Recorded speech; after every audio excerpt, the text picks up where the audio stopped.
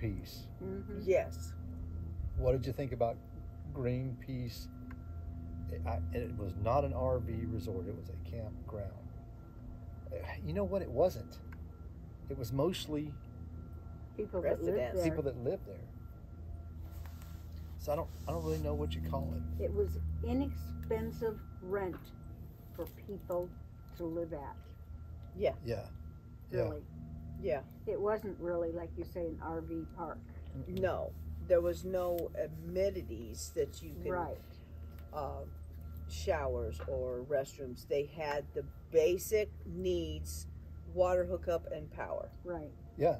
That's But it was, and there's kind of a, I don't know, there's kind of a good thing about that. Like, it's $35 a night. Right. There's your spot. Right. Go get in it. Right. And we had no intentions of living there. No. So it was perfect for what we needed. Yeah, and it was fine. Yeah. Yeah. It was quiet. It wasn't rowdy. It wasn't. No, it wasn't rowdy at all. Mm-mm. And your everyday worker got up and went to work. Yeah.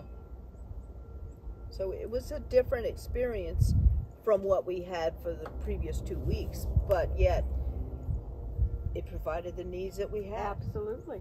Couple of days, you know, and the guy that did it, they didn't send any confirmation number by email, nothing like that. No hassle whatsoever. No, just show up, give me my money, there's your spot. Yeah. Have fun. Yeah. No bathhouse, no laundry, no nothing. Yep. But it was cheap. Yep. And the guy answered the phone, and any questions or whatever, it was fine. But no problem.